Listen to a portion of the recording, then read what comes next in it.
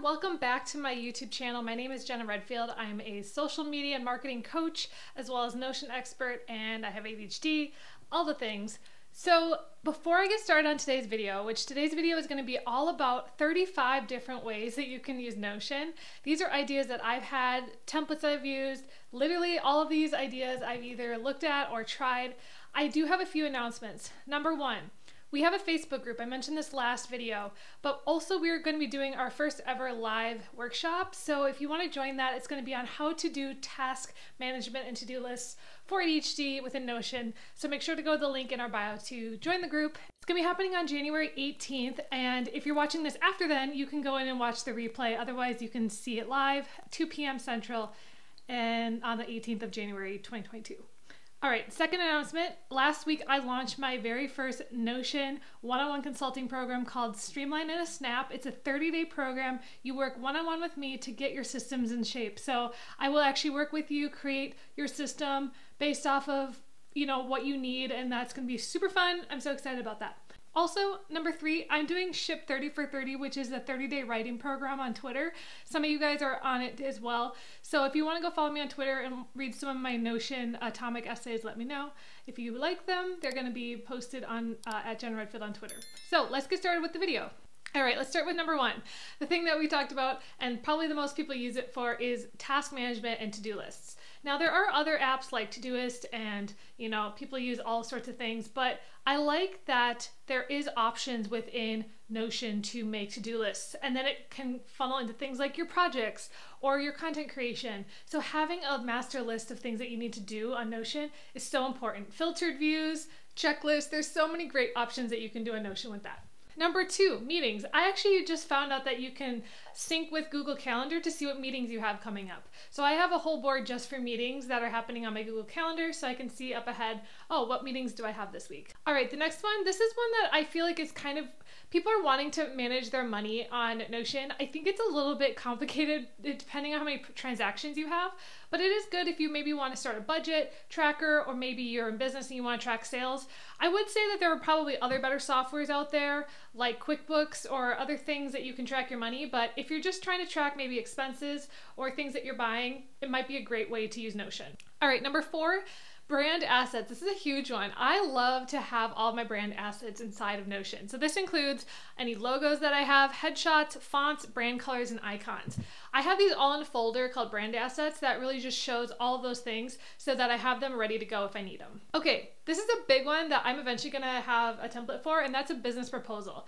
I started using this with some of my clients, and I'm like, this is the best way to do a business proposal, is to use it on Notion. They get their own page, it's custom to them, they can find all the information out, and then I link over to my invoicing software on my sales funnel. So that's something that I've started using. Eventually, I'm going to create a template that uses business proposals, so that's something I'm really excited about. Okay, so this is if you're looking for a job. Number 6, resumes or CVs. You can actually send people to maybe a personal website or something, maybe portfolio. Having it as like a resume or CV is a great way to find a job, and people will be able to click things, and it's definitely a great way to present yourself. All right, so the next one is client portals. So this is different than a business proposal. This is for your current clients, a way to store any of your documentation, whether that's contracts. You can also store things like the Zoom calls that you've done together, any of your transcriptions of those Zoom calls. You can share all the things that they need in their client portal, and they can have access to it because you're going to give them the link, that you could even add them as someone that can edit the page so they can have access as well. So I'm definitely also going to come out with a client portal template eventually, along with the business proposal, because I haven't seen a ton of them.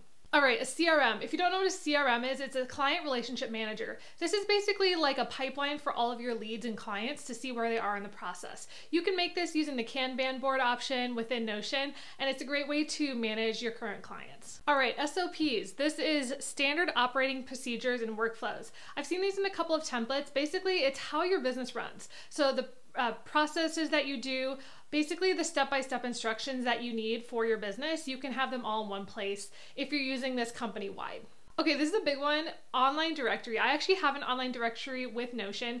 I've recently switched to an app called Popsy. I'm not sure if I'm gonna stick with it because it's a little sketch.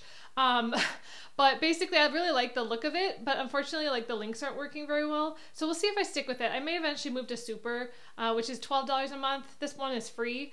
But basically an online directory allows you to basically use your database as, again, an online directory. I publish it to the web, it has a domain, and people can find it and get information almost more like again, like a database than a blog or something. So I use it as a directory. People can actually pay to be part of it. It's a local directory that I have, and so people can pay to be part of that, and I'm trying to find the best solution. Okay, so going along with that, you can also make an entire website with Notion using things like Super or Potion. There's all these different ones that you can use, as well as making it into an online course with different apps as well. I have a whole list of apps that work with Notion in my Notion resources link, so you can get that below as well.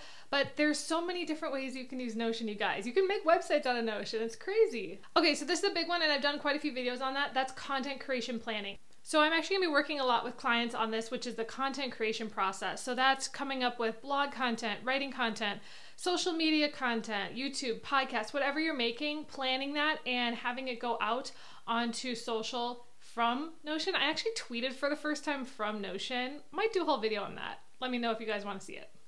All right, so that's business. I wanted to move now into things that you can use at home for your everyday life. So let's get started. So the first one is chores. You can have your chore list, especially if you maybe have roommates or have a family. What day are people doing things? Who's assigned to what task? That kind of stuff. This would have been so helpful when I had a roommate. Okay, this is a big one, and one that I'm also gonna come out with a template on, and that's habits or daily tracking. Tracking the things that you're doing every day that are incrementally helping your life.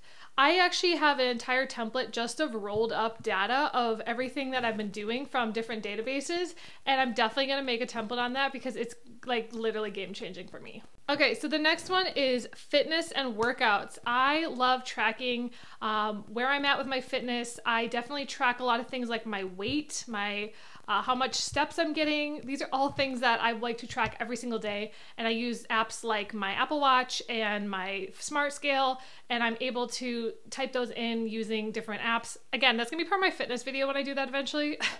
Again, all these are like coming in the future, but I'm not there yet, but I just kind of wanted to run through this list. Okay, the next one is goal setting. So if you follow August Bradley, he talks a lot about goals, goal outcomes, and then value goals. So I would definitely recommend watching his videos on goal setting. They're really good. I like to have my goals in there. I also have just like long-term things that I'd like to accomplish in my lifetime, and it's great for just knowing the things that you want to do in your life. Okay, this is one I did a whole video on, and I actually have a template for, and that is your home assets and inventory. These are things that you physically own in your house. I'm actually selling a lot of my products, and I made a virtual garage sale using some of the products I took photos of. So that's another great way to use it, is anything that you own. I literally have taken photos of everything that I own, and I can categorize it. I can be like, okay, well, where is that thing? Home inventory is great. Okay, I'm not much of a traveler. I haven't traveled in a while, but I know a lot of people travel, and there's a lot of great travel templates to plan your trips. And I've seen girls plan like bachelorette parties, their weddings. I mean, there's literally so many things you can plan when you use Notion. Okay, so this one is great if you're trying to figure out how many subscriptions or purchases that you have.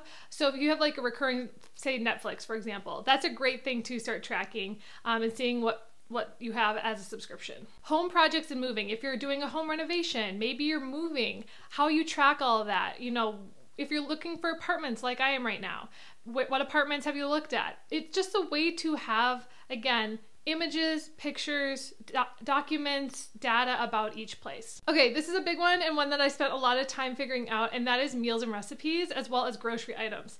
So I have two separate databases, one for meals and recipes and one for grocery items, and then I create relations between them. Marie Poulin also has a really great meal planning template. I use that most of the time. I've kind of tweaked it for myself, but if you want to get started, look at Marie Poulin's. She has a great one. All right, then I also have one. So I have two databases for contacts. One I call famous people, and the other one I call contacts. So contacts are people I actually know, business acquaintances, people that I want to connect with, maybe on Twitter.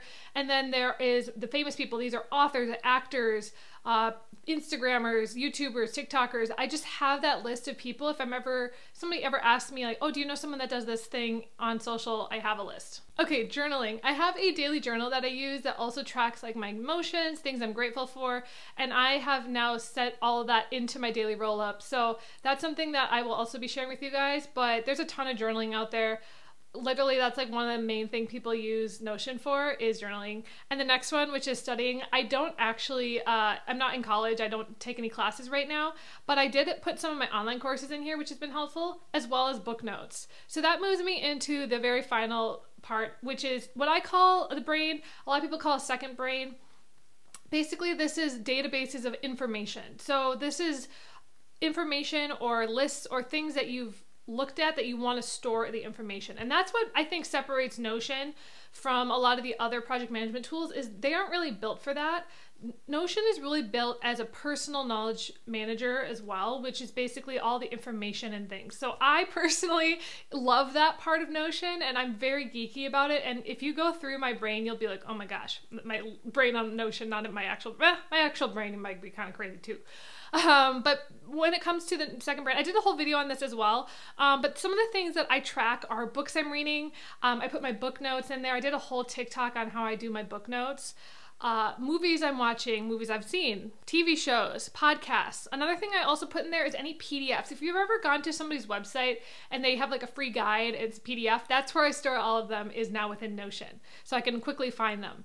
YouTube videos or YouTube channels that I watch, Twitter accounts, TikTok accounts. I like to track these things and be like, okay, well, who do I recommend? I actually just made a top 100 list of 2021. So that's also going to be in my Notion links. I think it's down below somewhere in my links, but my top 100 list, it was great. By having the brain, I was able to quickly highlight people that I liked this past year, and it was my top 100 of 10 different categories. So those are 35 things that I recommend for Notion.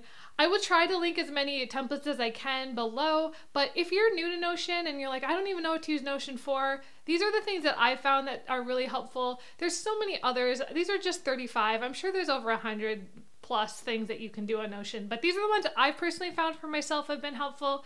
And let me know in the comments what you use it for. I'm sure probably some of these were covered and you might have some more extras. So hope you guys like this video. Make sure to check out all my links below. Follow me on Twitter. Again, I'm like really active on there lately and I'd love some more followers. So join the Facebook group, come to our class on the 18th, and I'll talk to you soon.